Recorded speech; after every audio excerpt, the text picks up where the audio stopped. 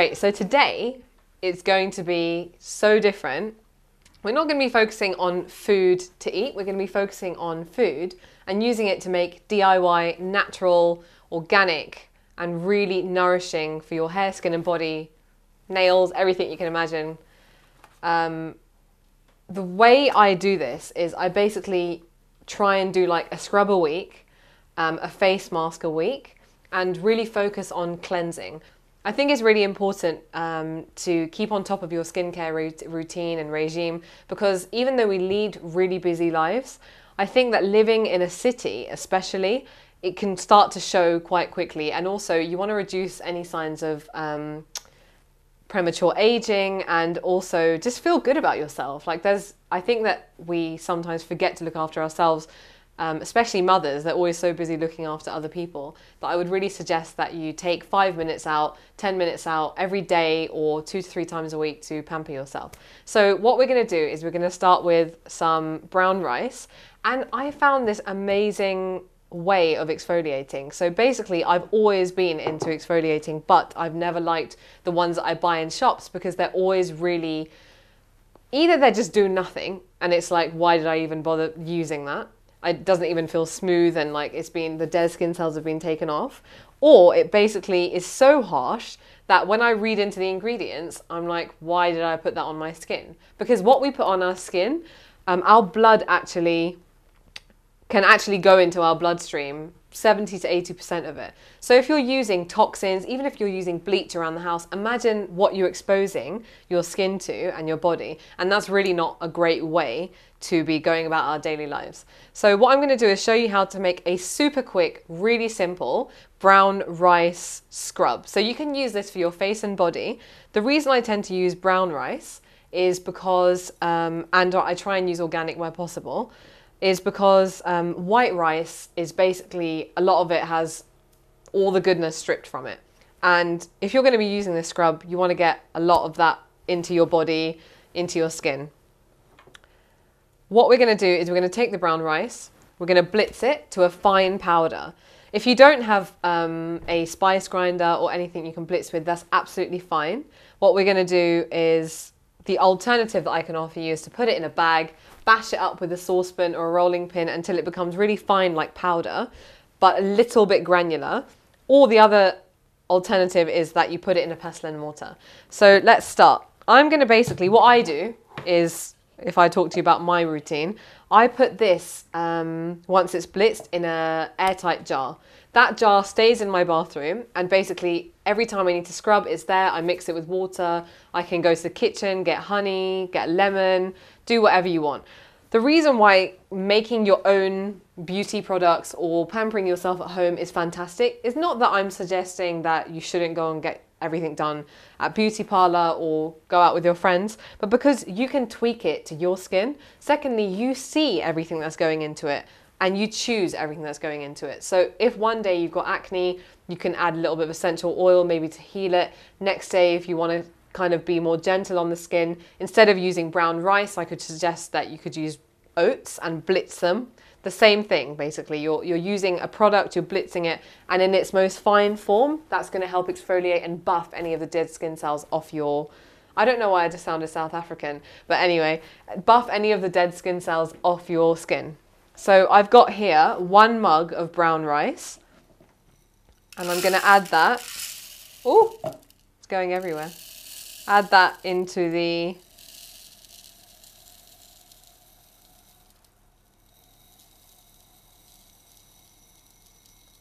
blender. And I've got like a blade here that basically is for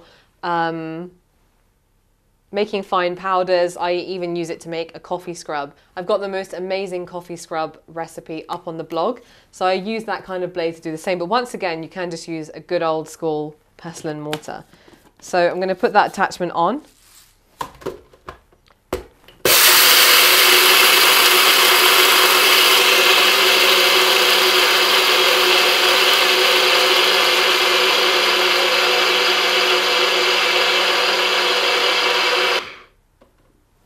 Great, so I've blitzed that for about 30 to 40 seconds. See how quick and easy it is? So simple as well. Just make sure nothing's stuck in the blade. And what you end up with is this kind of, it basically looks like sand. It's got that really like, actually the perfect way to describe it is like golden caster sugar. It's got that kind of texture to it that would be great at gentle exfoliating, but it's still very thorough, which I don't find in a lot of products that I buy on the shelf, off the shelf should I say. And then what I'm going to do is I'm going to mix this with a bit of honey and a little bit of lemon. So one way to do this is to actually get a lemon, which is going to give you a brightening treatment. Trust me, it works. I've tried it. And you can put this a little bit on a plate.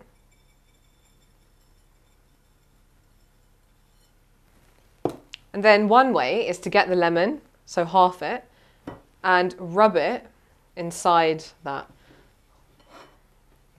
Now I suggest that you do this in your bathroom because otherwise you're going to create a complete mess. And you end up with all the product, all the rice, covering the lemon. So you can just tap off the excess, and I'm not going to show you right now, but I can show you on my hand. And you can just kind of scrub and buff the skin, and you'll start to see that it's like got a wet consistency. Can you see that? You got the wetness from the lemon. And imagine that on, you can even use it on your body. If you've got any dark patches, like your elbows are a little bit dark, your knees, and you just want to kind of brighten it up.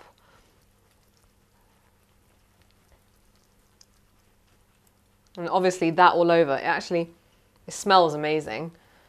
And how good is it just knowing that you threw it together? You didn't have to go and buy something. And even if I use my hand now, it feels really exfoliating.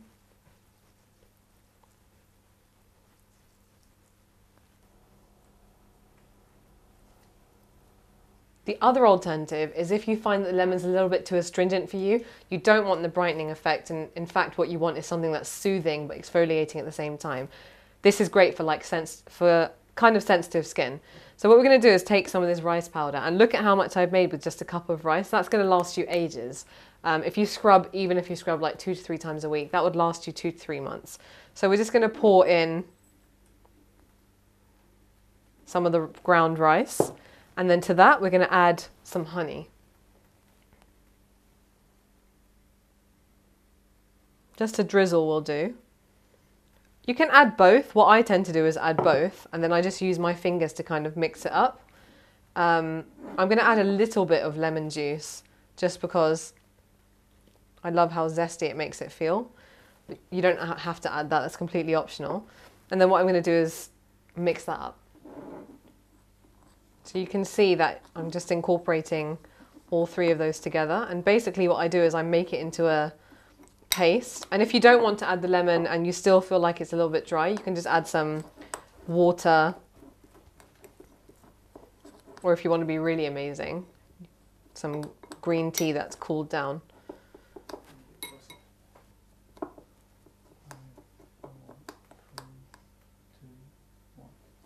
Then what I tend to do is use this in the shower, or keep it in a bottle, and that way it's always on hand, but you don't have to pre-make it. The good thing about keeping it like this is that you can add whatever you want to it, and sometimes I add essential oils. So for example, if you want a really plumping effect to your skin, and you want your skin to generally look like it's in really good health, and a bit glowy and dewy, then what I do is I add 1 drop of basil oil, but try and make sure that it's therapeutic grade, because not all essential oils are okay to use on the face and the body directly on the skin. So I'll add some of that to this with some water, and I'll scrub, and genuinely my face just looks so much better. I look a little bit younger, which is crazy to say, but I do. And I think that it's about tailoring your skincare to you.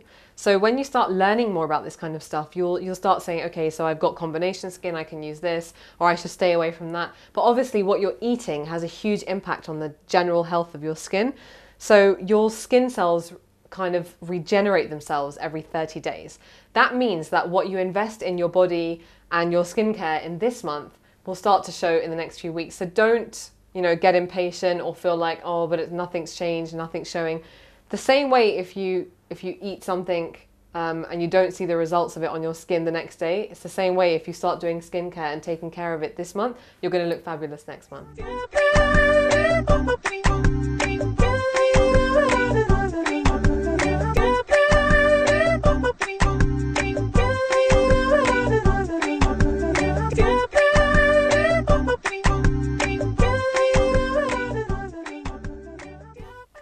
Okay, so I'm going to be making a really simple but really cool face mask, and it's not going to be involving the normal things that you see like kaolin clay and egg whites, and whereas those are fantastic for different things, the reason I love this is because it's just so different, it's so random, and it's quite fun because you're going to need a pair of scissors, and you would have seen on the other episode that I actually did a rice paper roll with prawns. This is the same rice paper, and you can pick these up from Oriental food shops, and they're amazing because basically they have all the goodness of rice, but we're gonna be able to mold them and cut them to fit our face, and we're gonna use green tea. So you can soak, what we're gonna do basically, I'll just run you through it before I actually show you, is we're gonna cut a face shape out of this, and then we're going to put those different sections, so chin, nose, cheeks and forehead,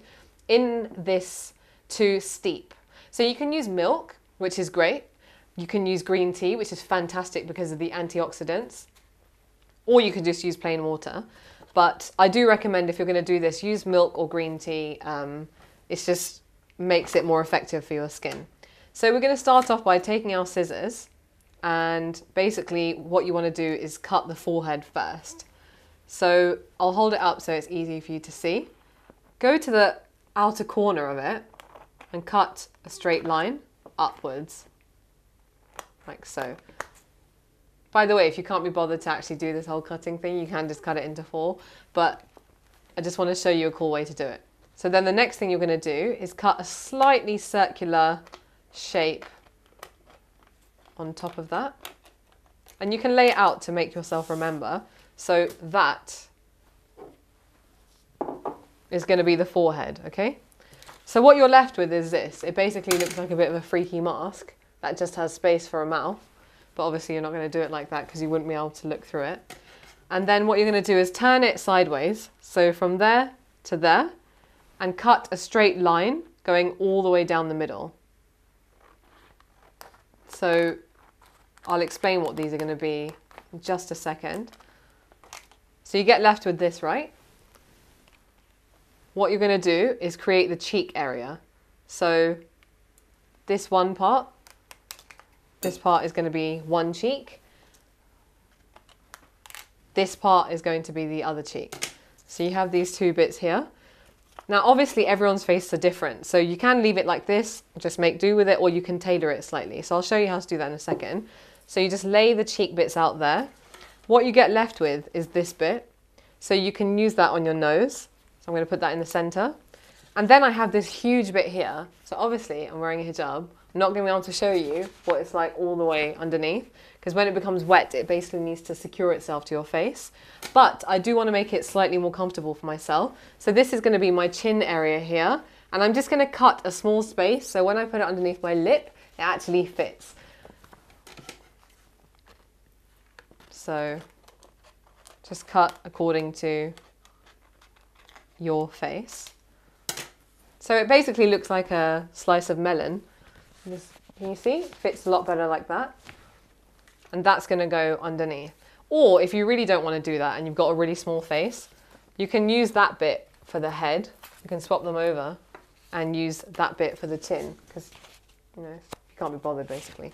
But I can be bothered. Oh, and I'm going to show you. So the next thing you're going to do is pour in some really hot water. I boiled some water and left it to cool down. And pour that into a deep dish. Now what you're going to do is put in the green tea. So I'm going to put 3 tea bags in.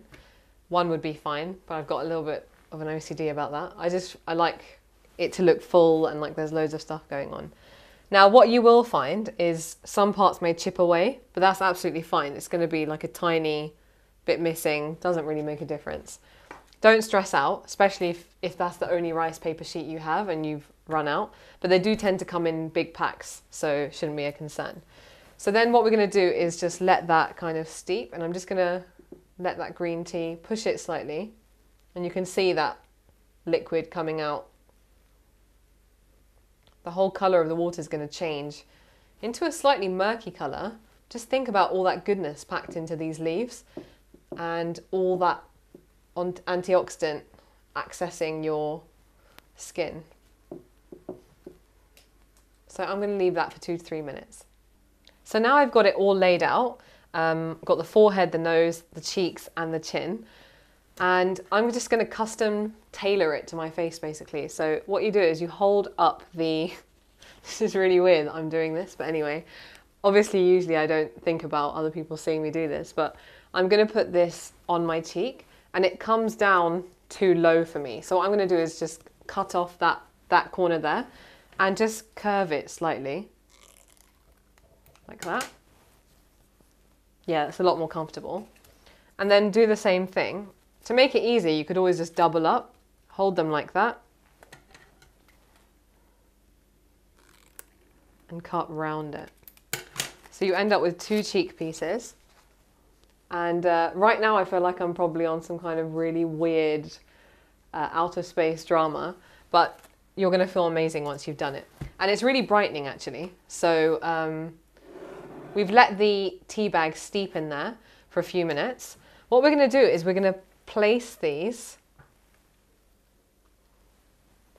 in the water. So just to show you, I'm going to do the 2 cheek pieces and the nose piece. Now with rice paper, it becomes flaccid and flexible really quickly. The good thing about this is you don't need to worry because right now it obviously is quite brittle and it looks like it's going to break. Once you put it in the water, it becomes soft and stretchy, and I'm going to show you on my hand and leave it on there for 15 to 20 minutes. Now obviously the best thing would be to get a few girls round or do it at home on a day where you just want to chill and leave it on until it becomes dry. When it's dry, you can peel it off, and the fantastic thing is it's biodegradable. So you can see it starting to go a bit flaccid. Just make sure it's all fully immersed in the water. And what it should look like is something like this. So it will basically look a little bit slimy. So that's going to be the cheek piece. So obviously if I was going to put it on my face, I'd put it on right now. And I know that you want me to put it on my face, but I'm sorry, not today. I'm not going to be able to put it on my face, but I'm just going to put that back in and use the nose piece to demonstrate on my hand. So you can see it's quite stretchy. It's durable, so you don't need to freak out about it just being a little bit weird. Place that over the hand and you can pat that down. And it actually feels really relaxing. I don't know what it is about this. It feels really soothing and soft. I'm just going to leave that on now. And obviously I'm not going to do anything with this hand because it would just be weird and walking around with like rice mask on my hand. Let it dry. Fab. So it's been 20 minutes. And I'm just going to show you, obviously if it was on your face, you just peel it off in sections, but because I did it on my hand to show you, it doesn't hurt, you don't have to worry about it. It's literally the most amazing feeling. Just peel it off really slowly. And you can just literally do that, chuck it away. My skin feels really cleansed and soft. And when I do it on my face, it feels just a lot more gentle and delicate. As opposed to kind of using harsh chemicals on your face and not really knowing what they're doing with those products. So you can do it at home with your friends. I hope you enjoy it.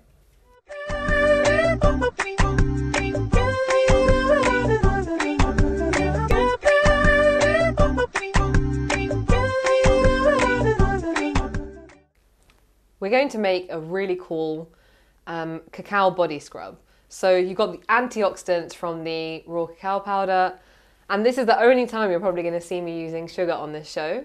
We've got some brown sugar. I have to admit it does smell amazing, but you're going to be using it for its scrubbing properties.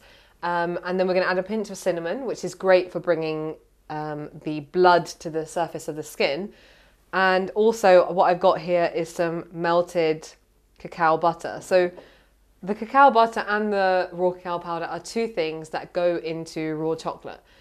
And you can imagine that if you're going to put these ingredients in a scrub, it's going to smell phenomenal. So the last thing you're going to do is add some almond oil and combine all of those together. So it's super quick, really simple.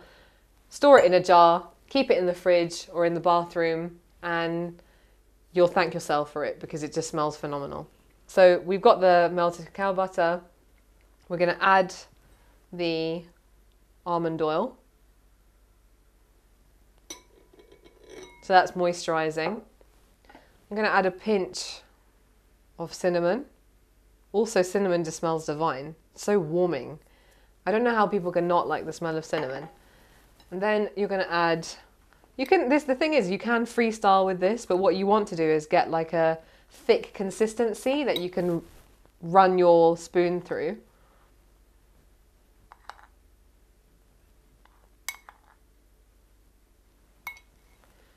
And then you're going to add your sugar.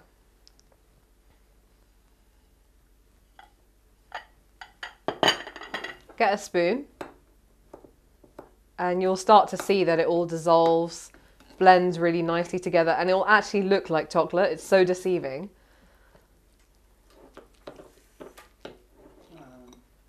So stir that together.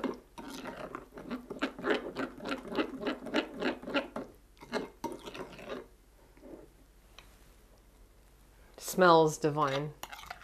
And if you're finding that it's a little bit too liquidy, add a little bit more of each of the sugar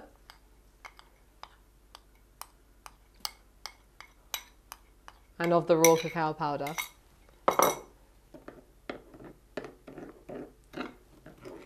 So it smells divine.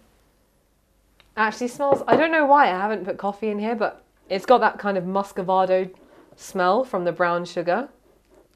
And you just want to mix in all of that until you get a little bit of a dry consistency. It'll end up looking like chocolate cake, basically. But the amazing thing is that having this ready to use means that you won't need to spend loads on scrubs from shops. You're using things that are stimulating for the skin, and you'll end up with something that looks like this, where it's stiff and quite grainy. Honestly, it just smells like chocolate. I just really want to eat it right now, but I can't. I can't eat that.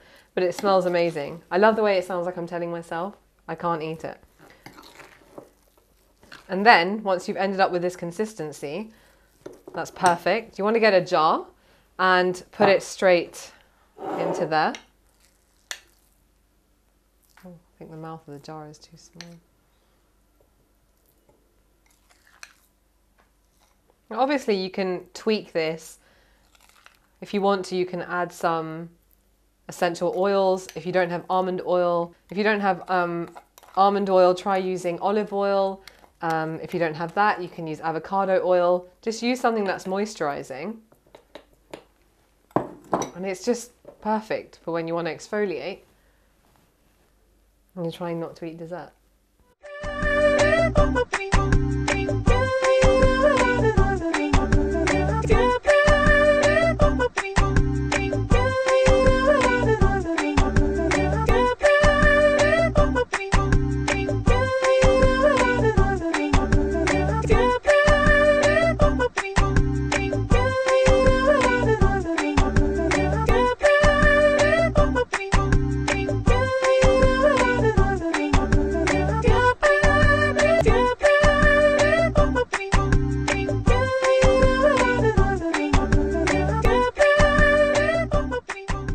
So wheatgrass is this really strange concoction. It's bright green and it's actually derived from dehydrating wheatgrass, the plant. You can get it in fresh juice form, but a lot of people don't have the machines to actually make, or strong enough blenders to make wheatgrass juice at home. You can buy it from farmers markets and some health food shops, but what I like to take is the wheatgrass powder. So the powder is basically bright green and is really detoxifying for the liver and the colon. As well as that, it's great for acneaceous skin. So a quick tip is that you can mix some wheatgrass powder on a cotton face pad with some milk and just apply it to the areas where the acne is, and it will really soothe it and treat it. It's also fantastic for insect burns, minor burns and sunburn. So the great thing about this is that when you have this lying around, you'll find that you drink it by mixing it with water or adding a little bit to a green smoothie, and it makes it so much more appetizing. Obviously it's difficult if you're going to be taking something plain with water, you'll probably not like the taste, but it's quite mild compared to things like spirulina. So wheatgrass is packed with amino acids and beta carotene. Generally, it's hailed for its anti-aging properties. So it's meant to be amazing for skin, but also for slowing down black hair turning grey, or reversing some damaged cells because it's got antioxidants in it and prohibiting those free radicals. So give it a try.